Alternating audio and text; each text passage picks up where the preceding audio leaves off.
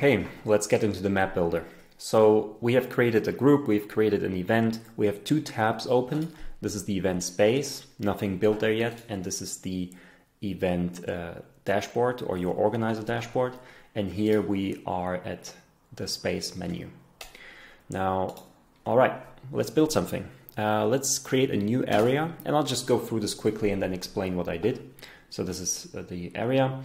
I build a new floor. I'll say it's the welcome floor or just the gathering floor, whatever it is. Hit save, and then let's create a foyer with, let's just hit save with a video call in there. And I'll explain in a second what I just did, but let's just look at it. So we've created an area, a floor, a room, and a table inside of the room. I'll click publish. I will go to the space here, hit on replay, refresh. I always say replay, I don't know why. And you see that this is your event space. We've created this logo, we've uploaded it. Here's the name of the event. This is the group logo. This is the date of the event. And here you have now a foyer, and you can click join. And when you click join, you will see that there's a video call connecting. And you should see me here now in just a second. There you are. There I am. And you can now also see I have a second plant here.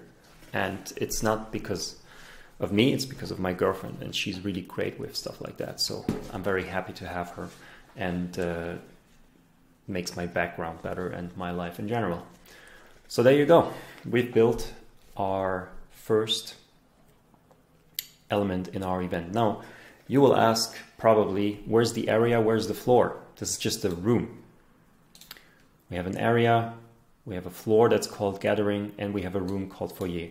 If you have only one area or one floor, it will not show because it doesn't make sense. As soon as I have a second floor, let's call this stage. We hit publish. We refresh here. You will see that all of a sudden you will see the floors. Gathering, stage. And here's nothing, this is an empty floor. Let's add a new area and see what happens next. Area 2. Let's just add poster session, something like that. Hit publish. What happens here is you have two areas, area 1, area 2. In area 2, we don't see a floor because we have only one floor created. So if I click on area 2, we have the poster sessions floor, but it doesn't show because it's only one floor. If I have another floor here, there you go. I hit publish. I click refresh, and you will see area 2 now has poster session 2.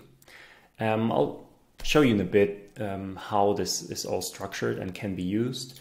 But basically, I would recommend keeping everything on the floor level, having just one area. You don't need a second area. But as soon as your event gets really big, so if you have 200 posters or something like that, there it definitely makes sense to have multiple areas. This is just a way of structuring your event. So I will just delete the second area. We don't need that. And we will continue here. So the foyer is a bit empty now. I'll just add more video calls to it. Hit publish, and I'll show you what this now looks like. Looks like this. You have foyer, you have 4 video calls inside of the foyer. And if I click join on one, there's the video call that's connecting again. And while I'm in this video call, I'm free to switch between floors. So I can switch between floors, I'll still remain here.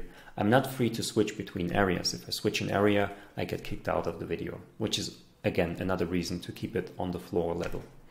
All right, these were areas, floors, rooms, and tables. And now let's do a second video and dive into the elements.